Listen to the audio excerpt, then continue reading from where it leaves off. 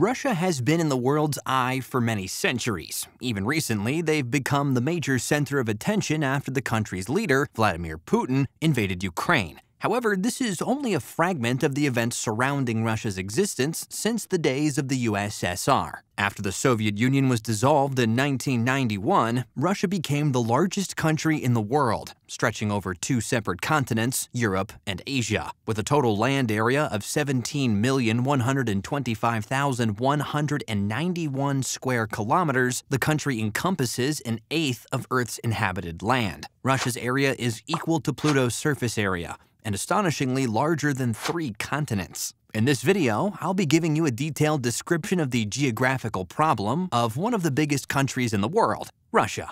Watch this video to the end, as you'll be getting a first-hand and intuitive analysis of Russia from different perspectives. But before we begin, thank you for choosing to watch another one of our amazing videos. To enjoy more of these videos, subscribe to Economics Reasons and click the notification bell to get a front row seat. Now, let's begin. On a more relatable scale, Russia's size is near twice the size of the next largest country, Canada, 9.985 million square kilometers, and Russia is over 70 times larger than the United Kingdom at 242,495 square kilometers. However, this vast territory does not equate to great economic success, since the UK's GDP per capita of $42,000 is almost 5 times more than Russia's GDP per capita of $8,748. Russia's per capita figure is on par with the Bahamas, a country of 470,000 square kilometers of area, despite being 37 times larger. This is where the problem begins. A larger territory should mean more opportunities for economic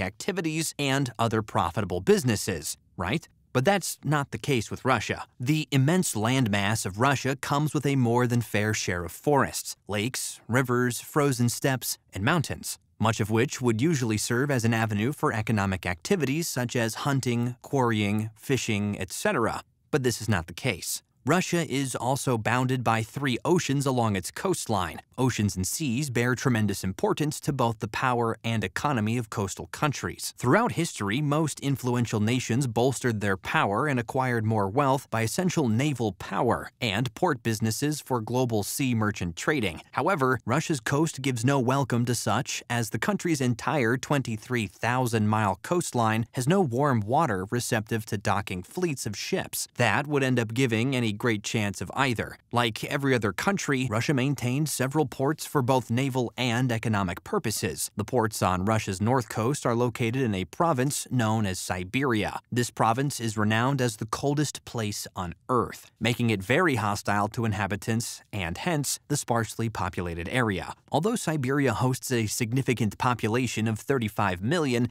it's only about 24% of the total Russian population, in contrast to its total area of 13.1 million square kilometers, which covers about 77% of Russia's territory. See the difference? Temperatures in this area drop to alarming ranges several times during the year, which freezes rivers and lakes. Due to this, there are little to no ice-free ports, since the rivers remain frozen for most of the year. Even when the coast is unfrozen, the potential trade has the problem of Siberia, which is a desolate region unfavorable to business activities. The deplorable region lacks the necessary infrastructure to facilitate the transportation of goods from the Siberian coast into the rest of Russia. Russia's other major ports lie in St. Petersburg, the country's cultural center and second largest city, where there is yet another problem. This port links to the Baltic Sea with the city's Neva River. However, the river usually freezes for half the year, from November to around April, which cripples any sort of economic business during that period. This makes the port unreliable for naval activity, rendering Russia's coastal power inefficient. The port of St. Petersburg poses more problems than it meets the eye. In wartime, Russian ships docked at the port won't be able to leave the Baltic Sea. You may wonder why. For the Russian Navy to leave the Baltic Sea and enter the North Sea en route to the Atlantic, they need to pass through a body of water known as the Skagerrak. Denmark and Norway, both NATO countries, control the Skagerrak and can easily blockade the passage with their navies. Past St. Petersburg, another problem lies at the Black Sea port of Novorossiysk, which is home to Russia's Black Sea Fleet. However, this port is too shallow for cargo activities. Novorossiysk's weak connection to the Russian heartland discourages prospective merchants from incurring huge operation costs on their imports in terms of transportation and logistics. Compounding the problem is the fact that Turkey remains in control of the Bosporus, the strait linking the Black Sea to the Mediterranean Sea. Due to this, Turkey holds the key to any activities in the strait. They also regulate the number of Russian ships that can pass through at any given time. All of this renders Russia even more ineffective at sea. Now, what about Russia's rivers? What roles do they play? Rivers serve as major sources of trade, nutrition, and transportation in many of the world's modern hubs and ancient civilizations. Great examples include the River Thames of London and the River Nile of Egypt. However, Russia lacks such, with virtually no utilizable rivers flowing through the country. The few rivers in Russia are east of the Ural Mountains, which flow into the Arctic Ocean, where it is consequently useless for any sort of trade. The main river in Russia is the Volga, which flows into the Caspian Sea. Usually, this would be a good chance for trading opportunities, but it is not the case here. The Caspian Sea is landlocked between Azerbaijan, Turkmenistan, Kazakhstan, and Iran. Hence, any trade committed on the Caspian Sea must be among these countries. Such trade limits far favorable options, since most of these countries are not equipped to meet Russia's economic demands. Barring all the problems at sea, Russia can't catch a break on land either. Russia is landlocked, since its problematic long